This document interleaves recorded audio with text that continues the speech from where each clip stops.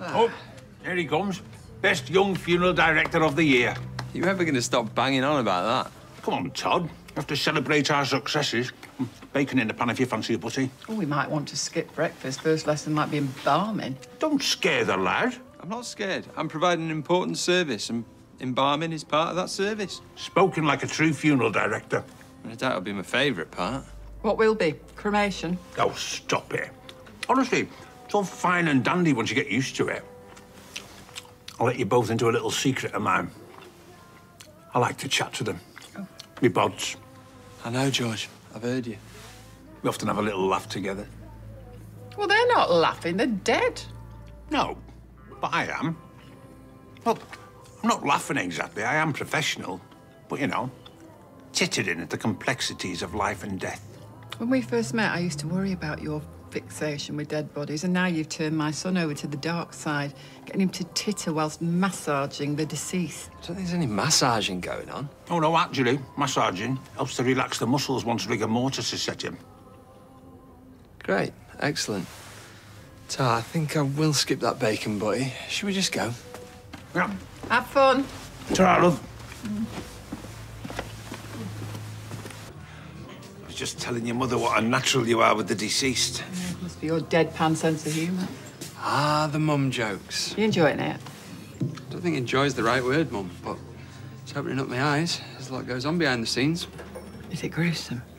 I can handle it. Oh, I don't know if I could. Dead body in front of me, cold as ice, a slab of meat on the table. Oh, do they smell? Meat's nice and tender today. Thank you. Yeah, I'll just get the other one. You feeling queasy, love? I'm fine. Stop yapping on at me. Yeah, even the naturals get the heebie-jeebies sometimes, love. Just think of the pay rise.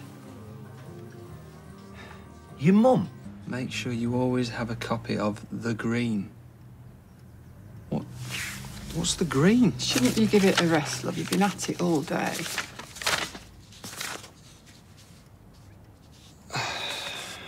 You're right. I need George's help for this anyway. Oh.